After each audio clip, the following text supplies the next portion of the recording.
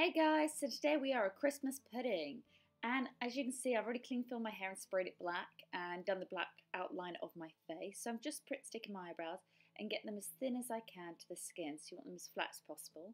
And then we're going to go straight in with our white aqua colour paint, and we're just going to do the whole top half of the actual face. And this is activated with water, just remember that.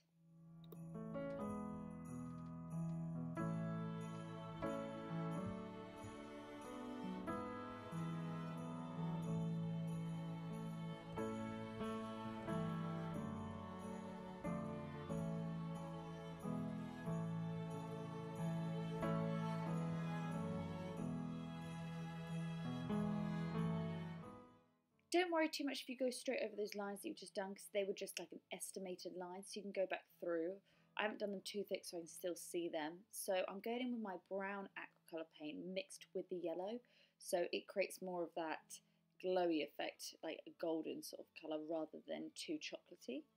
And I'm just going in on the outside as well, all around the edges, and then I'm creating the sort of drips from the icing. And then you're going to take the black and you're going to go around those edges to create a bit of shading, and then grab a bigger brush just to blend it all in.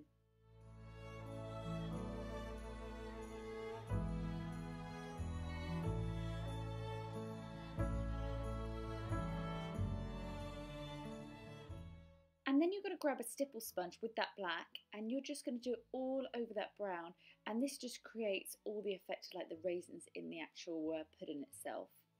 And then you're going to grab a smaller brush with the red, you're going to draw on those berries, and then you're going to use the green to represent the holly, and then you're just going to use the yellow through the holly just to give it a little bit of 3D-ness and a little bit more of the leaf look. And then you're just going to get the black and you're going to go around the outline again just for the shading effect, and you blend that all in.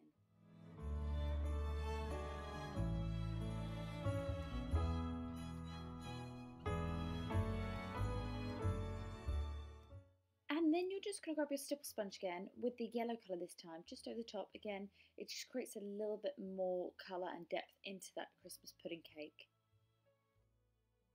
And using that deeper brown, just a really small amount on your brush, and you're just going to go around the outsides just to create a little bit of shading, but not too much on your brush, so you can mix a little bit of the white in with it if you like.